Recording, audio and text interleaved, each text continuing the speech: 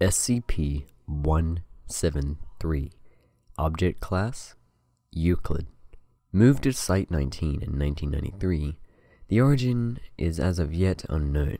SCP-173 is constructed from concrete and rebar with traces of Krylon brand spray paint. SCP-173 is animate and extremely hostile. The object cannot move while within a direct line of sight. Line of sight must not be broken at any time with SCP-173.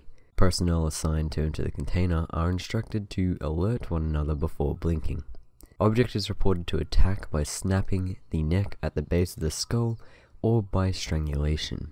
In the event of an attack, personnel are to observe Class 4 hazardous object containment procedures. Personnel report sounds of scraping stone originating from within the container when no one is present inside. This is considered normal, and any change in this behavior should be reported to the acting HMCL supervisor on duty.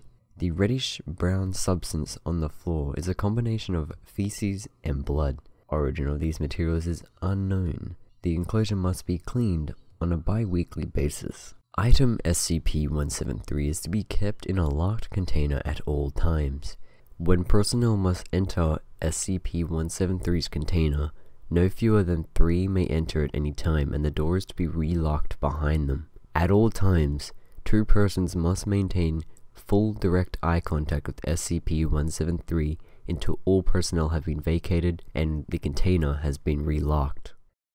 Well guys, that was SCP-173. It's kind of a well-known one. It's the statue, if you couldn't guess it. It will only move when you're not looking, and it will kill you. So yeah, that happened.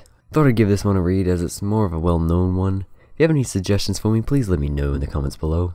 But let me know what you thought of this video. If you liked it, leave a like. If you dislike it, dislike it. Subscribe, support this channel, and if you do, hit the bell to get notified. Join my Discord if you like. The link to do that is in the description below. You can talk to me, many others, and enter giveaways that I do from time to time. But as always, thank you so much for watching.